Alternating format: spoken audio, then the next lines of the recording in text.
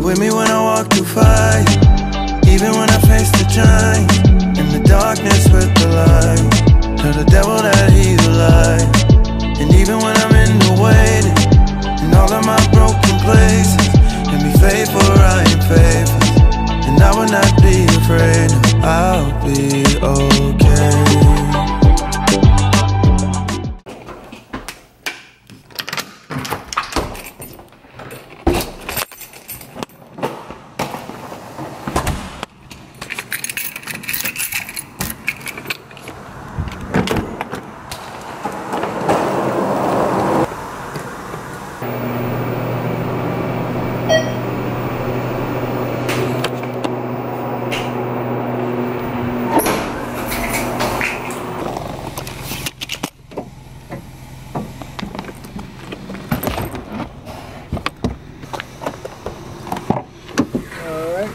What's going on, How's it going, man? Alright. Where you headed to?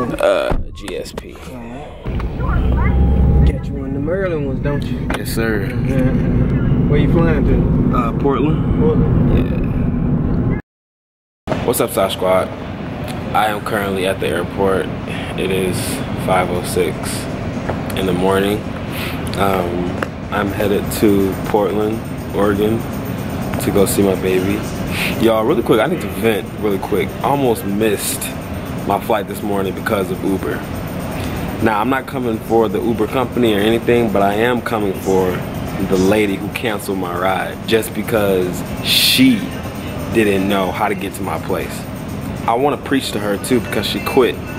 She couldn't find my place because she said it was confusing. She called me and said, I'm looking for your place, can you come outside? I came outside, she wasn't there. So, and then I see on Uber, I see on the app it says, Gloria has canceled your ride. Gloria, you quit in life and you need to not quit in life. Quitting in life is not right, and you should have found it. You should have kept going until you found me. When I got my next guy, I had to wait 12 minutes for him. Now you lucky that my man was speeding, because now I board in like 10 minutes. You lucky that my man was speeding, because if he wasn't speeding, Gloria, I would have found you, and we would have had some, we would have, I don't know what would have happened, but something would have happened. I just wanted to tell y'all that before we start this vlog, because Gloria really got me. Gloria, if you're watching this, just know you need to not quit in life, and you need to continue until you find your ride. But what is up, Sav Squad? We are back with another video, and today I am going to be reunited with my baby girl again. For people who are new to this channel, I just moved to Greenville, South Carolina a few months ago. My baby girl lives in Los Angeles, California, and we've been doing a long distance relationship. It has been one of the hardest things in the world because I love that girl so much, and we have been dating for over a year now, and it's getting real. It's time to, you know, take some steps. It's just been really tough, and it's been really hard on our relationship, but we're getting through it. We're growing. We're learning so much about each other. Right now, I'm going to Portland. That's where she is. She's with her family, hanging out. You guys know that Sav's from Portland. I'm going to Portland just to hang out with her and her family. Y'all, this flight that I'm about to get on is a 5-hour and 19-minute flight. Ask me, am I ready for this? Absolutely not. Alright, squad, so that's happening. If you guys are ready for this vlog, we back with the vlogs, baby. Smash that like button. Actually, don't smash it, don't break it, just tap it, because I want you to like other videos. So just tap the like button. If you're new to this channel, subscribe to the Sav Squad, the dopest squad on the internet. If you guys do that, I promise you this vlog will be somewhat lit. Like, it'll probably be one of your favorite vlogs ever if you like it. I promise you. I promise you. That's cute. Bye, take care. Thank you. Bye, thank you.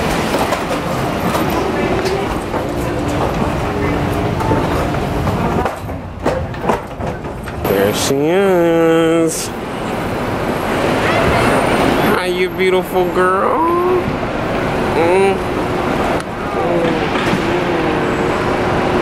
I was saying, did you go over there? Over where, baby?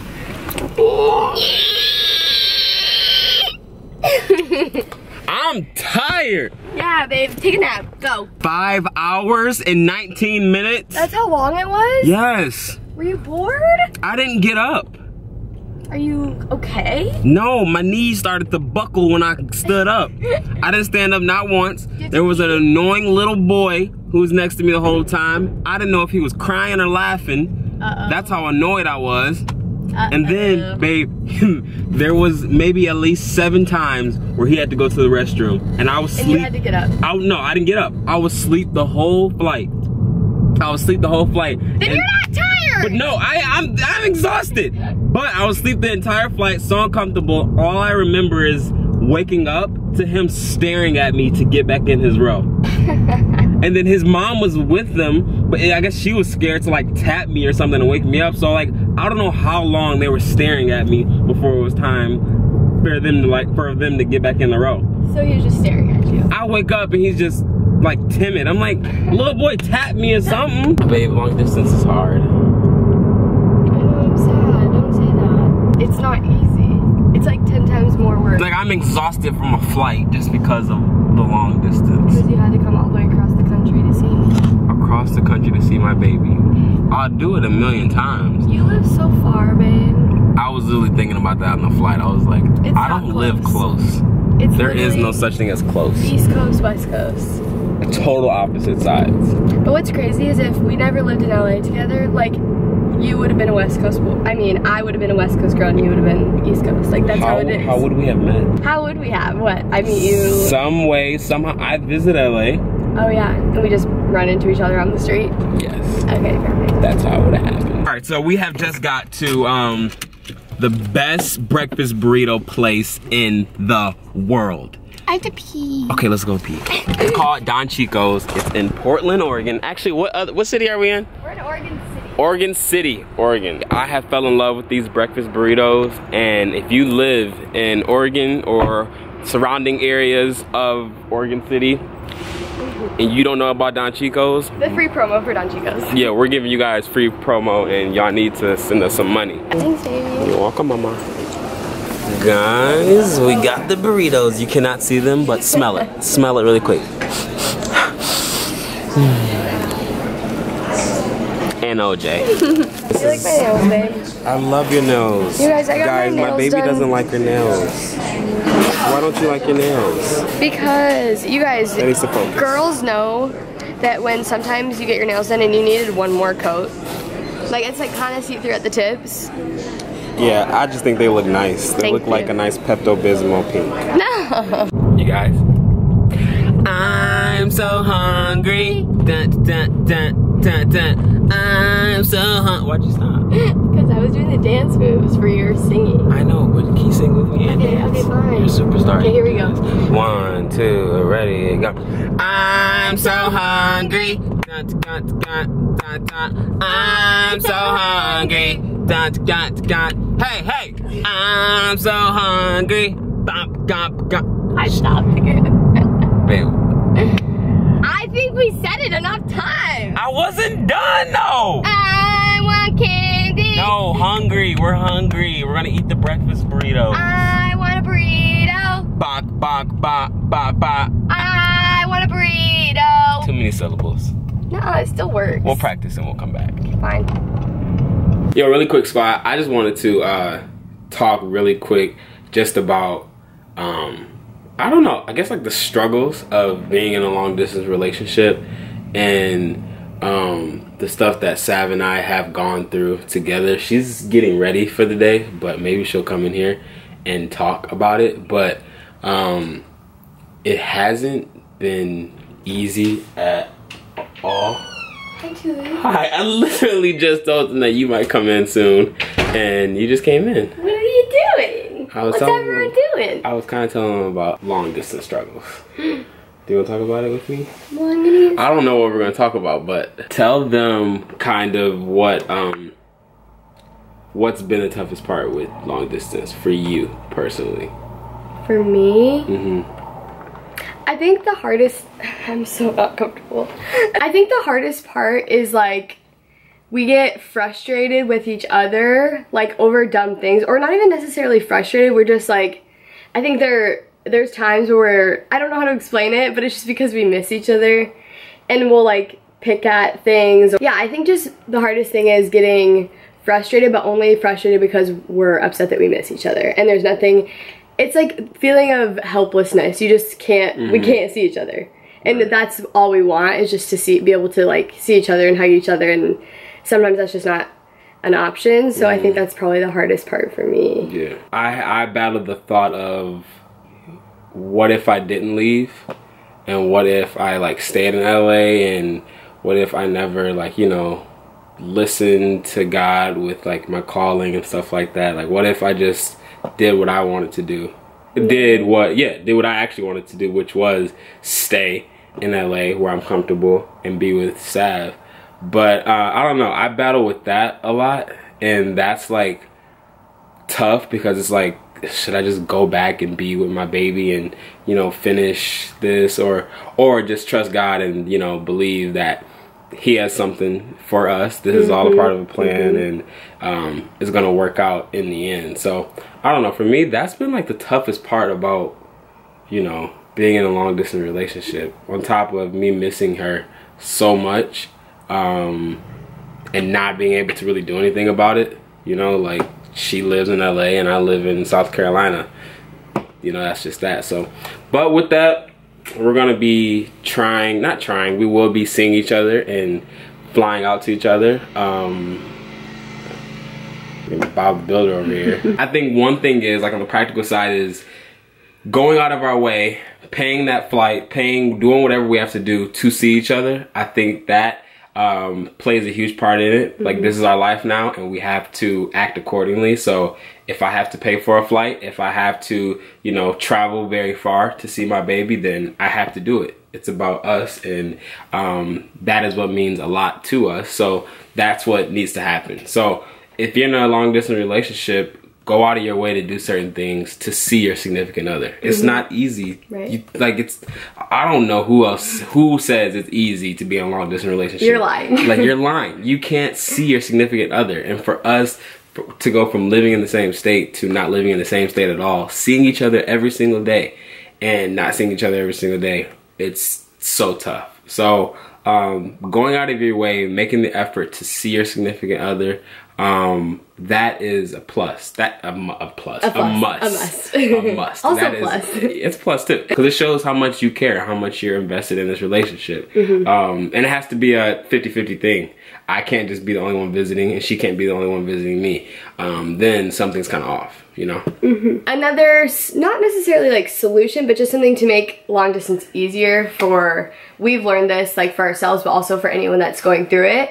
I think communication is #1. For us, we've always said from the beginning of our relationship, even when we were in the same state, that communication is like essential for a relationship to work, communication and trust. So it's all kind of hand in hand. And then when you're across the country from each other and you can't see each other, then communication becomes even more important. Yeah. Because we're so used to just seeing each other every day, and like, we don't really have to communicate over text or over the phone, and it's crazy. You don't realize how hard that actually is. Right, it's tough. Because you have to go the extra mile. Kind of the same thing with like buying flights and stuff, but just doing small things like texting each other randomly, and like, I don't know, it's so much harder to make each other happy because we can't see each other, you know? And so I think just communication is #1. Even if there's gonna be like hours where we can't talk to each other or we're busy, like, we understand that. It's just saying like, hey babe, I have to go do this for a while, like I'll text you when I can. And we're at first it's tough though, because you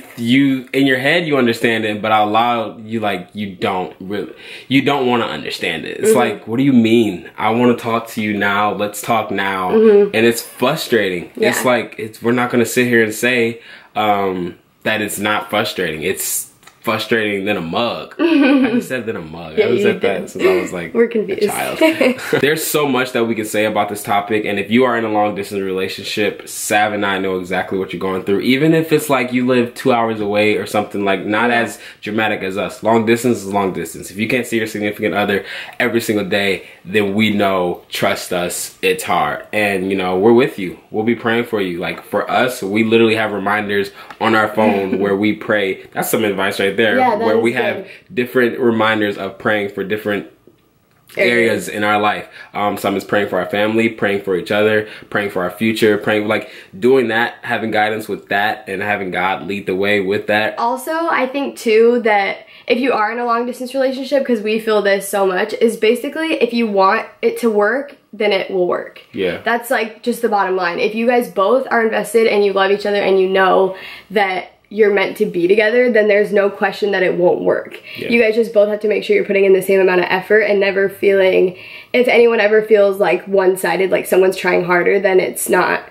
right. So I think, yeah, you what were you gonna say? Go. I think just literally, if you want it to work, it'll work. Yeah. Like, that's just the bottom line. And it's not going to be easy, but as long as you're just like praying about it and just like knowing that God has a plan for you guys, because that's just what we believe. We know we're going to be together again. Like, there's no question about it. So I think it's just staying strong, but also just knowing, no matter how hard it gets, no matter if you're in an argument, whatever it is, just know, always remember that you guys both want that. For sure. And guys, when we say these stuff, like when we're trying to give you guys advice and stuff like that, this is just coming from experience. Like I said, we're not going to sit here and say we're perfect when it comes to this long distance thing. That, what Sav just said, is something that I kind of struggled with in the beginning of us, and she had to like keep me in check with that. If I wanted it, I just need to show it, period. There is no such thing as, you know, wanting a break or, you know, let's figure this out or let's take our time. No, it's like, we want this, she wants this, she knows I want it. So that's it, period. That's it. There is no ifs, ands, or buts about it. You figure it out.